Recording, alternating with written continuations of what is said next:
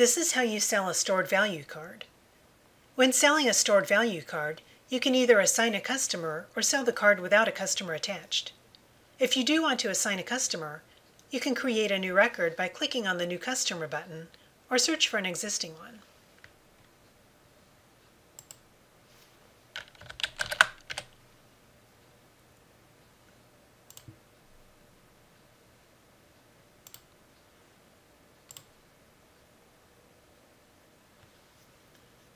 Click on Transaction Type, then click on Sell Stored Value Card.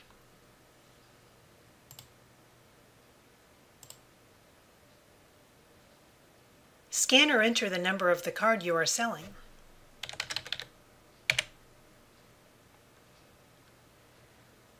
Enter the dollar value to add to the card using the keypad.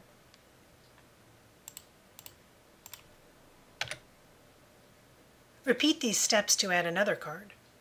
Now click on Add Cards to POS.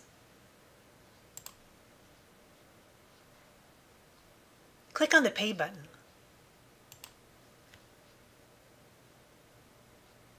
Select the method of payment and enter the amount tendered using the keypad or the Quick Cash buttons.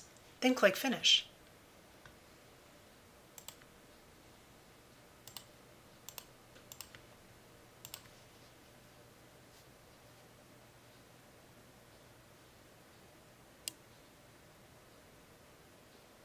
You have the option to print or email a receipt or both. Click on OK at the prompt.